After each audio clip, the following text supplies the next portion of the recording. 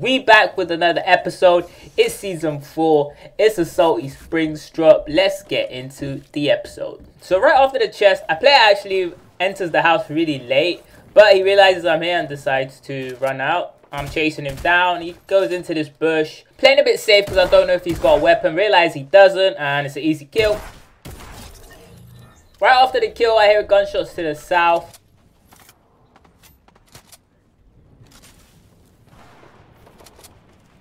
And I want to get on top of this house because sometimes there's players above here, and there actually is. Quick 2 shots and easy as that. So right now, just getting elims based off of aim accuracy. That's all it is right now. Right after that kill, we hear some more gunshots to the east. If you didn't know though, you can see, I'm pretty sure you know, but if you didn't, you can see red dots where you've heard gunshots from. Most likely someone's going to be in this portal fort. So we're crouch building. Yeah, you do make less noise when you're crouching on the metal builds. So we do that. Kind of catch him off guard. Bit of lag there. And again, just literally right now, just winning duels purely off aim. See a player go to, it looks like he was trying to get to the slurp truck and he's off. So I'm going to chase him. So finally catch up to him, trying to get off a quick shot before he sees me. Fortunately, I missed my shot. So now I'm building up towards him. Always want to get high ground if you can. He boxes up. You always want to put pressure when they're boxed up. So you have 2 options here. Either you want to take the wall from the outside or you want to phase through. He tries to get out. I wall him in. Now I want to get his pyramid, which I do. Now we're just in a 1v1 dual aim and I come out on top. So mainly piece control there is what won me the fight. After that kill, we got decent mats, so I decided to upgrade my shotty to, let's see.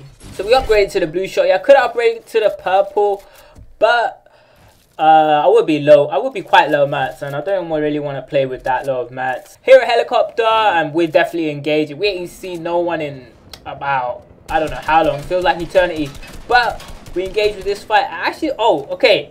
So I didn't know, but you could roll away. I did not know that he literally rolled away there, and I didn't know you could do that. I didn't even see him roll away. So here, I'm boxed up. I got shot from different angles. There's 2 trees in my way, so I'll quickly pickaxe them down. And after that, we're going to box up and see where we got shot from. So the guy pushes me. Actually, he doesn't push me. And then we get shot from another angle. There's quite a few people here. But he's just camping there. I can see him. Nothing really happens. I'm just waiting to see what he's going to do. But he's playing safe. Got for 2 angles here. Knew he was going to edit sometime. So I was just waiting for the edit. Now getting boxed in.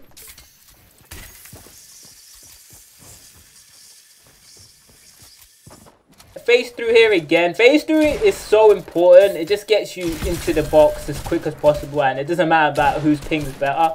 So I missed a couple of shots and then finally hit my shot. So if you watch that fight again, literally it's just me waiting to see what the enemy's gonna do while weakening his build, so I can go in with a 1 pickaxe. So I'll swap out a few things, get the shockwave and some floppers. Here a second enemy enter the fight. Get out of that box. He still thinks I'm in that box. Edit out. Quick tag there. Box up and then a quick edit. So right there, right after your shotgun shot, you do want to place builds. Always place builds after a shotgun shot. That's just a good habit to be in. So now I can finally upgrade to the purple shotty, which is what I wanted to do. So we spot 2 players here. Block the second player's angle on me. And we're going to go over to this player here. Block one of his exits. Now we're in a build fight. He's got high ground, but he's not really doing much because he's getting shot at from the other player. I decided to shoot him down here. And then the other player decides to shoot us down. And that was pretty lucky what just happened there. But now I got my eyes on the second player. Don't know where he's gone actually. So we go back to the car. Finally spot him there. Building towards him, we got high ground. Trying to look for a shot. He's got shockwave grades, unfortunately. Getting with a nice 2 tag. See him here, getting with some nice tags again. And he makes his way over to the rift. I actually didn't know there was rift spawns until now. So they are rift spawns and they will always spawn. So you're welcome. If you didn't know, that's one of the rift spawns. There's always going to be a rift here. Trying to get in with those tags, but unfortunately we missed. And I realize it does not last a long time. Finally spot someone, but I don't think that was the guy that shot me. Here, I kind of feel bad for this guy, but it's solo arena. Getting with some, he doesn't want to fight me, but this is solo arena, and plus, I'm almost on a 10 frag, and if I wasn't on a 10 frag, I probably would have, what's the word? You know what? It is what it is, bro. This is solo arena. You can't be trying to make friends in solo arena. I'm sorry, alright? I'm sorry. You have to eliminate them in solo arena. You don't want to take chances. They might eliminate you. So we find a second player. I'm pretty sure this is the guy that shot me.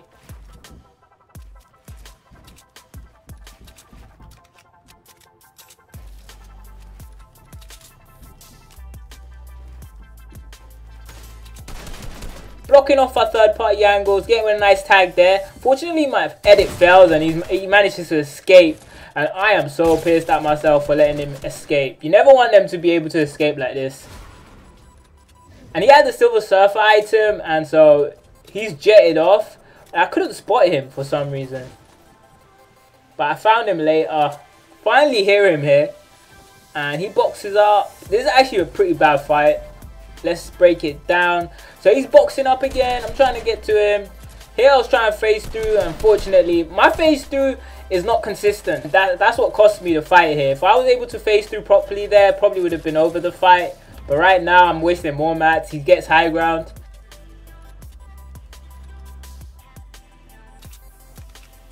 You got to be able to pull off your mechanics. Otherwise, it's going to cost you. And it does cost me. It cost me a lot of mats. And it costs me high ground. So now I got to box up. I get tagged a bit. I know I ain't got much mats, so I can't build up to him. And I got to play safe now, and I hate playing safe because of low mats. But it is what it is. Storm's closing in. Now I'm trying to break him down.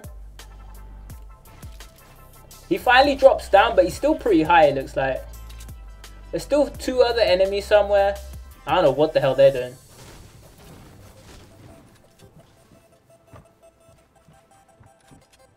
He finds me, and now I'm really low on mats.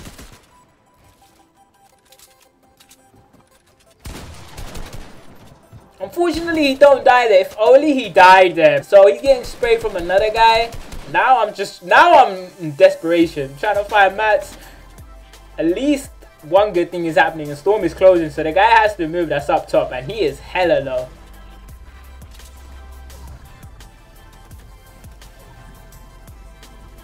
So I spray him down here. Unfortunately, missed that shot. Unfortunately, he builds at the last second there. Finally getting with a tag. He had the gold pump. Shouldn't have picked that up. Should have gone for his other mats probably. But it looks like he was low mats too. We pad out here. Or whatever those things are called. Here, I did not wait. You always want to watch the timer. I thought I popped the fish. And I still had 0.2 seconds to go. And that's what cost me the game. So, always watch the timer, lads. Cost you unnecessarily. Oh, bro. It just cost me the game. Something so easily avoidable by just looking at the timer. I'm not going to lie. Just purely off of the pump shotguns, I'm enjoying Season 4. We're going to end the episode there. Hope you guys enjoy it. I will catch you in the next one.